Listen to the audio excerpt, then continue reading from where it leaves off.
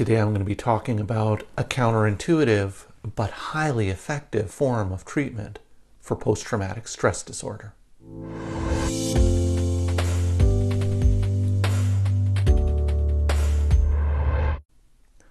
Hi everyone. Today I'm going to be talking about post-traumatic stress disorder and a cognitive behavioral therapy for treating PTSD, which is the form of therapy that I use when I'm treating a client with PTSD. But before I get into that, just a couple of disclaimers to go over. I'm a registered psychologist in the province of British Columbia, Canada, and this video is for informational purposes only. It is not intended as a replacement or substitute for advice from your doctor or mental health professional. If you're enjoying my videos and would like to see more, please hit that subscribe button and notification bell down below, and you'll be alerted every Thursday when I post a new video. Now, with those things out of the way, let's start talking about a treatment for PTSD. Now, the treatment I do for PTSD is something called cognitive behavioral therapy, and it's a form of treatment that really focuses on the interrelationships between behavior, thought, and emotion. And the treatment for PTSD is one that requires a person to really understand, and requires a client to really understand why PTSD happens and how these therapeutic interventions are actually going to help. Because without a good understanding of what's going on with PTSD, or a good understanding for the rationale for cognitive behavioral therapy for PTSD, no one would actually want to do the treatment that I'm going to be talking about. So I did a previous video on kind of the cognitive behavioral explanation for why PTSD happens. So I'd highly encourage you to watch that video first, because a lot of what I'm talking about in today's video won't make a lot of sense without that understanding. Now, one of the keys to understanding what happens in PTSD is that people try really hard to avoid reminders, triggers, or thinking about the trauma. And that is perfectly natural. It makes a lot of sense as to why a person wouldn't want to think about a past traumatic event, because it can bring up a lot of emotions and feelings that a person had at the time, and that can be really distressing. But the problem is, the more you try not to think about something, the more you try to avoid thinking about something, the more you end up thinking about it. So the metaphor I like to use is, it's almost like you're trying to hold a beach ball underwater, and the more force and pressure you're pushing to hold that beach ball underwater, the beach ball keeps popping up. And so you have to then grab it and push it back underwater. The beach ball pops up, you have to grab it and keep pushing it back underwater. So it's not a very effective solution. So a much better solution is to take the air out of the beach ball. And that's kind of what this treatment does. It's almost like you can think about the emotion that a person experienced at the time of the traumatic event is interlinked with the memories of the traumatic event. And so every time the memories of the traumatic event come up, it brings up the same emotions. And so the treatment that I do aims at separating the two of those. So a person can have the thoughts without bringing up all of the same emotions, or bringing up the same emotions to the same intensity or the same amount of distress. So one of the main components for treatment is something that's called prolonged imaginal exposure. And the idea of prolonged imaginal exposure is that I get my clients to write out a detailed script of the traumatic event in as much detail as possible. So what a person was thinking, what a person was feeling, as much sensory detail as possible, trying to reimagine and recreate what was happening during the traumatic event. One of the things I often get my clients to think about is to imagine that there is a tape recorder in their brain that's recording everything that they're thinking and experiencing during this traumatic event, and to get that down on a piece of paper as part of this script. And the idea is, once a person has this script, is that they read over the script over and over and over and over and over again, multiple times on a daily basis. And the idea is, by reviewing this script, it's going to bring up distress. It's going to bring up a lot of anxiety and psychological distress, a lot of upset the first time you read it, the second time you read it, the third time you read it. But the more you read it, the more often you read it, what ends up happening is that the emotion starts to drain away and starts to drain out of the memory. The metaphor I use is that it's almost like watching a horror film over and over and over again, right? The first time you watched a horror film, it's really upsetting, it's really distressing, it's really bothersome. The second time you watch a horror film, it's really upsetting, it's really distressing, really sort of grotesque, could be even worse than the first time you watched it. But if you watch this horror film over and over and over again, by the 100th time you've watched the horror film, it's probably not going to be all that distressing anymore, because you've experienced the horror film over and over and over again, and it's kind of drained the emotion out of it. The horror film hasn't changed one bit. It's the exact same horror film that was the first time you watched it. But by the 100th time you've watched it, you no longer have that same emotional reaction. Well, these trauma memories are kind of like a personal horror film. And so what we're doing in this prolonged imaginal exposure is, by reviewing the script over and over and over again, it's draining the emotion out of it.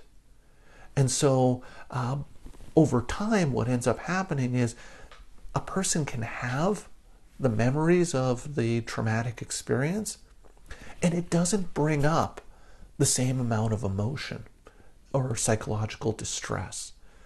And if the memory isn't bringing up the same amount of psychological distress or difficulties, then a person's not going to work so hard to try to not think about the traumatic event. And what we know is that if you're not working hard to try not to think about something, those thoughts tend not to come up as much. And so this prolonged imaginal exposure works in multiple ways. It works to try and to help reduce the distress associated with the trauma memory, but by reducing the distress associated with the trauma memory, it means that the trauma memory doesn't come up as much, because you're not trying to suppress the trauma memory as much. Now, a second component to therapy that I do is, while we're doing this prolonged imaginal exposure, while my client is reviewing the trauma script, what we're doing is we're looking for what I call stuck points, or parts of the trauma script that a person develops faulty assumptions or beliefs about themselves, other people, or the world.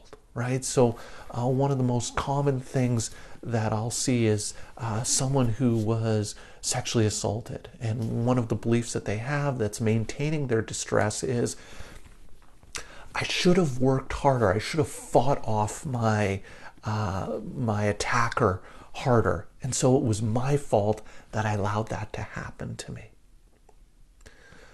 Well, this is a really common assumption and faulty belief, is that people often think that whatever they did was the wrong thing to do, and that anything else they could have done would have resulted in a better outcome. But the problem is, we don't know that to be true. So by a person just being in my office, The only way they're in my office is if they're alive. So whatever the person did in that traumatic situation, that traumatic event, during that assault, whatever they did helped keep them alive. And so just because I assumed that if I'd fought the person off, then that would have led to a better outcome. Well, how do I know that if I tried to fight the person off, it wouldn't have gotten worse? Maybe they would have killed me if I'd fought. So the thing is, we often come at these memories or these trauma memories having a whole bunch of information that we didn't have at the moment that it was happening. And so it's almost like we're using this retrospective information to look back on it and say, yeah, but I should have done this instead. Well, how would I have known to have done that instead? I didn't have the information at the time. So as we're going through the trauma script, what we're looking for is these assumptions and beliefs that a person has that are maintaining their distress and really challenging the validity of these beliefs. Because that's one of the things that can really contribute to and maintain the distress of PTSD, is that these traumatic events kind of change the way we view the world and we view ourselves and we view other people. And so before a person experiences a traumatic event, and this is the case for all of us, we all have assumptions and beliefs about the world. We have assumptions and beliefs about ourselves and other people. And so, for example, I know logically that every time I get in my car and I drive somewhere, there's a chance I could get into a serious motor vehicle accident. But deep down, I kind of have this assumption that that's not going to happen to me. That when I'm driving from point A to point B, I'm going to get there just fine and I'm not going to have an accident. So that's where my assumptions are. But what can happen if I have a serious motor vehicle accident and a really traumatic motor vehicle accident is it shifts my beliefs and assumptions about the world, about motor vehicle travel, to now be maybe a different extreme, where now I believe that every time I get in my car, I'm at high risk of being killed in a motor vehicle accident. Well, that may not be true. And so by having that belief that I'm at extremely high risk, it just maintains my anxiety, it maintains my distress. And so it's important to really challenge some of those assumptions and beliefs that stem from these traumatic events. Another thing about these assumptions and beliefs that's important to recognize is that sometimes these assumptions and beliefs are really adaptive in one environment, but aren't so adaptive when you're no longer in that environment. So I often see this with soldiers or people who've been in combat. Being hyper-aware, being suspicious of other people, being constantly on the lookout for danger or threat is really adaptive and actually makes a lot of sense if you're in a war zone. But those same types of assumptions and beliefs and behaviors are no longer adaptive when you're out of that war zone, when you're in a place where there isn't danger and threat everywhere. But if you approach this new environment with the same rules that you had in the dangerous or threatening environment, it's going to continue to make you feel like you're in danger or threat now, even though there is no danger and threat. So really understanding, identifying, and challenging these beliefs and assumptions is a critical component of PTSD treatment, and it's something that I do while we're doing the prolonged imaginal exposure. And the third component of treatment is behavioral exposure.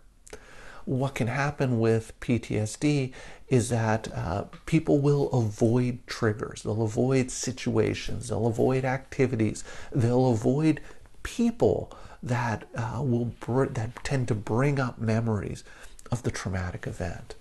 And what that can end up doing is to make a person's world smaller and smaller and smaller. They avoid people, they avoid activities, they avoid doing things, and what they end up doing becomes less and less and less. And this can be extremely interfering and disabling for a person. So after we've done the prolonged imaginal exposure, after we've challenged these beliefs and gotten a person to think about the world, themselves, and others in a bit of a different way, we then test that out by doing behavioral exposures, getting a person to do exposures to situations that they have avoided because it brought up memories of the trauma and made them feel really distressed. So for people who've been in a serious motor vehicle accident, I'll get them to do exposures of driving in different situations, driving near the scene where the accident happened. For people who say were a bank teller who was held up at gunpoint, the idea is to get them to gradually do exposure to being near banks or going inside bank branches, at first maybe different than the one where the robbery took place, and then eventually getting to being back in the bank branch where the robbery took place. So the idea is really facing these triggers and draining the emotion out of the triggers, because again, the triggers bring up memories which are distressing, and so by repeated exposure to the triggers, it may bring up the memories, but because the prolonged imaginal exposure drains some of the emotion out of the memories, it's not so distressing. And so this behavioral exposure is really aimed at trying to reduce the amount of impairment or negative impact that the PTSD has had on a person's life, and allows their world to start getting a little bit bigger and bigger and bigger.